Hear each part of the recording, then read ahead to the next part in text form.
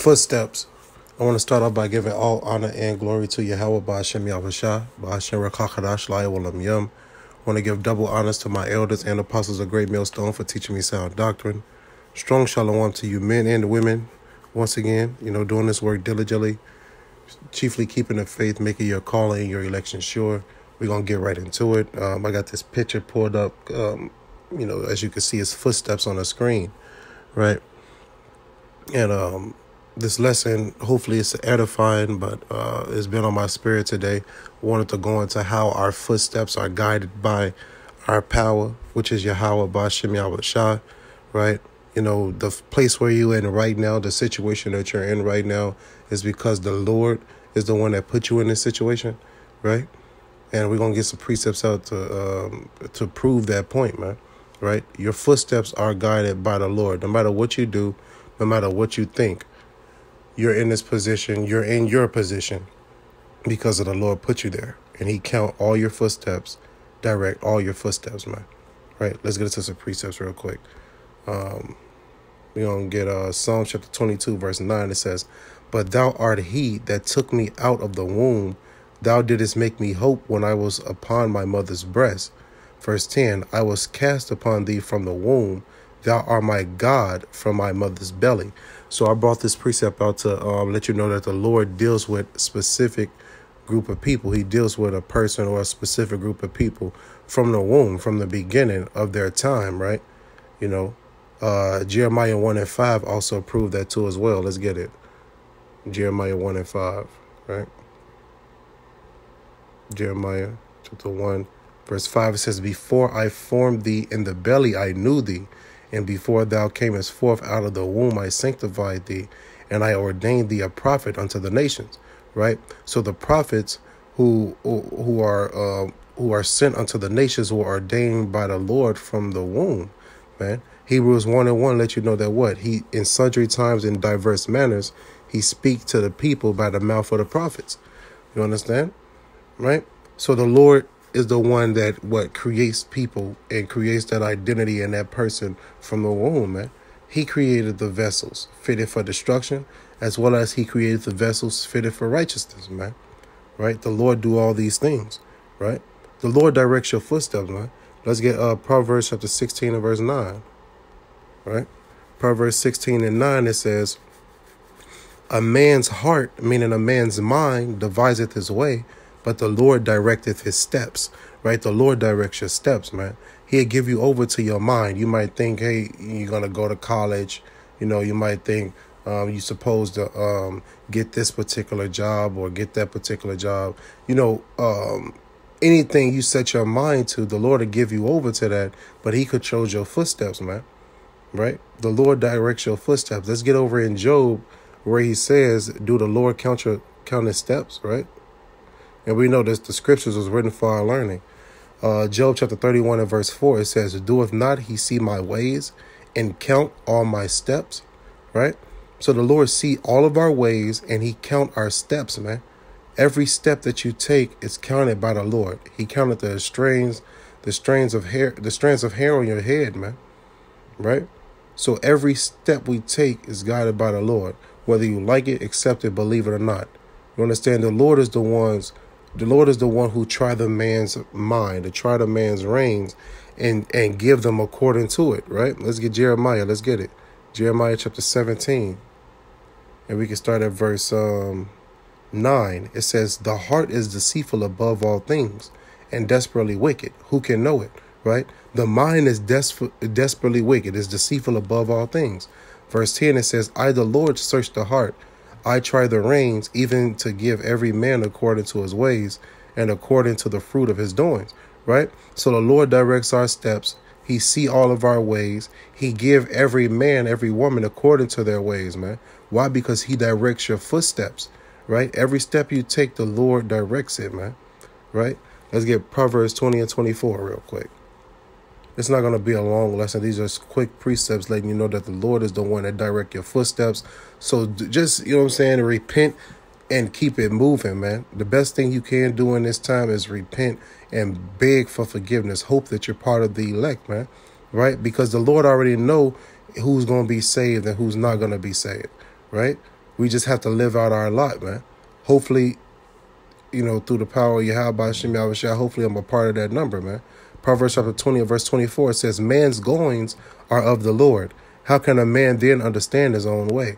Right? This is the Lord telling you, right? How can you understand your own way when he directs your footsteps? How can you understand your own way when we remember not the former things, right? The Lord knows what we're doing on this earth and what's our purpose. And then he revealed it to us throughout our lives, man. What's our purpose on this earth, right? Right? The Lord directs your footsteps. Man's goings, woman's goings is of the Lord. How can you then understand your own way? That's what the scripture's bringing out, right? Let's get Isaiah 46:10 real quick, just to bring out more precepts, letting you know that it's out of your control. Only thing you can do is just repent, man, and hope that you're part of the number, right? Isaiah chapter 46 and verse 10. Let me highlight it. It says, declaring the end from the beginning, and from ancient times the things that are not yet done, saying, my counsel shall stand, and I will do all my pleasures, man. This is the Lord telling you from the beginning, the ending was declared, man. From ancient times, the things that are not yet done. So whatever is not yet done, whatever is to come, whatever is in the future, it was proclaimed from the beginning, man. Right? The Lord has directed everything. He's in the heavens. He have done whatsoever he have pleased. That's Psalm chapter 115 and verse 3, man. You understand? The Lord created the vessels fitted for destruction, and he created the vessels fitted for righteousness, man. You understand? This is what the Lord's doing. Let's see Isaiah chapter 29 real quick. Let me see if this is a precept I want. Isaiah 29. Isaiah chapter 29 and verse 15. Let me see.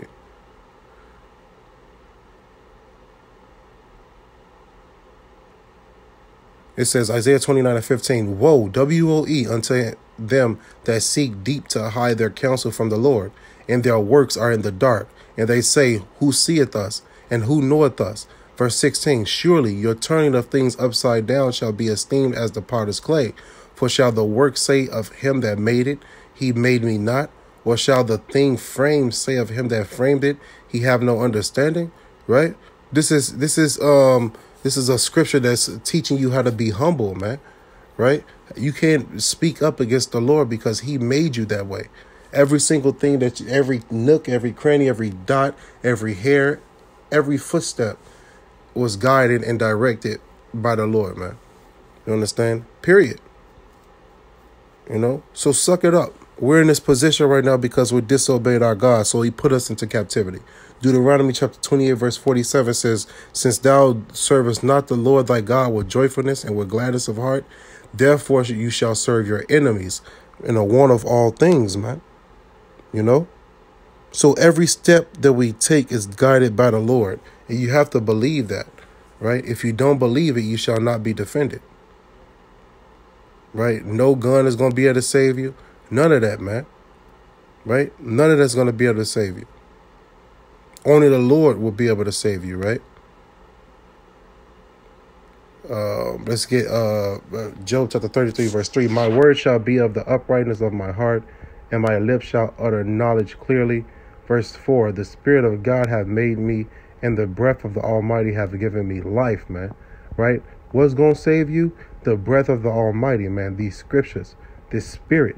Right? Knowing who you are, knowing your identity. That's going to be able to save you. Right? And the Lord is going to direct who he wants to direct in this truth, man.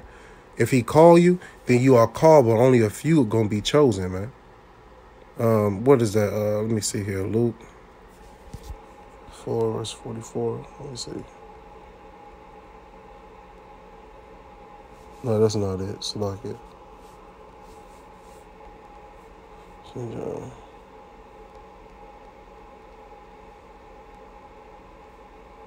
Look, the Lord directs your steps, man. St. John chapter 6 and verse 44. No man can come to me except the Father which hath sent me draw him, and I will raise him up at the last day. So you can't even come to Yahushua, who the world ignorantly calls Jesus Christ. You can't come to him, right? Why? Because the Lord have to send you to Yahushua first. That's why the scripture says, many are called and few are chosen. If your footsteps land you into this truth, it's because the Lord have called you, No, it's your job to give diligence to make your calling and your election sure, man. Right? Right? It's the spirit that give us life. John chapter 6 and verse 63. It is the spirit that quickeneth. The flesh profiteth nothing. The words that I speak unto you, they are spirit and they are life. Verse 64. But there are some of you that believe not. For Yahushua, who the world ignorantly calls Jesus, for Yahushua knew from the beginning who they were that believed not and who should betray him. So you can't fake in this thing, man. The Lord knew from the beginning, from the ancient times, right, who believed not, right, and who should betray him. There's no secret. John chapter 6 and verse 65, it says, and he said, therefore said I unto you, that no man can come unto me except it were given unto him of my Father, man. So you cannot come to Yahushua if the Father didn't send you. And guess what? You can't get to the Father without going through Yahushua. So it's interchangeable. You got to pray through Yahushua. You can't just go to the Father and be like, Lord, Yahweh, please forgive me. No, you got to say, Yahweh, please forgive me in the name of Yahushua, man. Right? Because Yahushua is the mediator. But right here, it tells you that it's all interchangeable. It all goes around. The Father is the one that directs the footsteps. So he's going to direct the sheep that hear the shepherd's voice. He's going to direct them from the beginning. Like he's been directing the sheep, right? The ones who sincerely care. They hear the word and they follow the way, man. Right? So just know that your steps are guided by the Lord. That's why there's nothing you can do against our power, man. There's nothing you can do. Right? Did a couple more precepts. Job 34 and verse 14. It says, if he set his heart upon man, if he gather unto himself his spirit and his breath, verse 15, all flesh shall perish together, and man shall turn again unto dust. If now thou hast understanding, hear this, hearken to the voice of my words. Right? So I read over to you in John chapter 6 and verse 63 that it's these words that are spirit and they are life. So right here it's telling you that if the Lord set his mind upon man, and he gathered his spirit, he gathered these words back from, he gathered his wisdom, this knowledge, this understanding back from that man or back from that flesh, then it all shall perish together and return back into the dust. Now you go into that definition of the word dust, that goes into confusion, right? So that's why you got a lot of reprobate minds out here, because the Lord have set his mind upon that man and removed from him that breath, that wisdom, that knowledge, and that understanding. So now you got them going off several different realms of doctrine, man. Right? Because why? The Lord wanted them to do that. The scriptures tell you that the deceived and the deceiver are the Lord's, man. Right? This is his movie, and we're playing a part in it. So that's why it's important, Yasharala, to repent every day, to make your calling and your election sure, man. That's the only thing you can do, is repent in these times, man. Right? Fear the Lord, keep the faith, and endure to the end. That's why the Lord told us over here, and I'm going to end with this, Ecclesiastes 12 and verse 13, man. It says, let us hit a conclusion of the whole matter, right? Fear God and keep his commandments, for this is the whole duty of man. Right here, it lets you know that you're supposed to fear God. You have to have faith that he exists in order to fear him. Then you have to keep his commandments, right? Meaning do the work to the best of your ability, right? The Lord say, don't eat pork. Don't eat pork, man. Right? If you identify where it says in the law to do something, you know what I'm saying? Try it to the best of your ability. Now, I know that there's some commandments, there's some laws that we're not going to be able to keep in this wicked ass kingdom, right? But the Lord is going to make a future covenant with us where he's going to write the laws in our minds, man, where we're not going to be able to go off, right? So that's why we have grace now, so we can repent, rehearse the righteous acts in the land of our captivity, right? Judges chapter 5, verse 11, right? Ecclesiastes 12 and 14, for God shall bring every work into judgment with every secret thing, whether it be good or whether it be evil. Why? Because our Lord Yahweh is the one who try men's minds and give them according to their ways. We read it over in Jeremiah 17 and verse 10, man. Right? So hopefully this is edifying, man. Hopefully it was edifying. Once again, I want to end it by giving all honor and glory to Yahweh, by Hashem Yahushua, by Hashem Rechakadash La'ewolam Yum. Double honors to my elders and apostles, once again, of Great Millstone, for teaching me sound doctrine, pushing this truth and sincerity. Strong shalom to you, men and women. Strong shalom to you all. Endure, man. Repent and keep it moving. You understand? On to the next one. Shalom.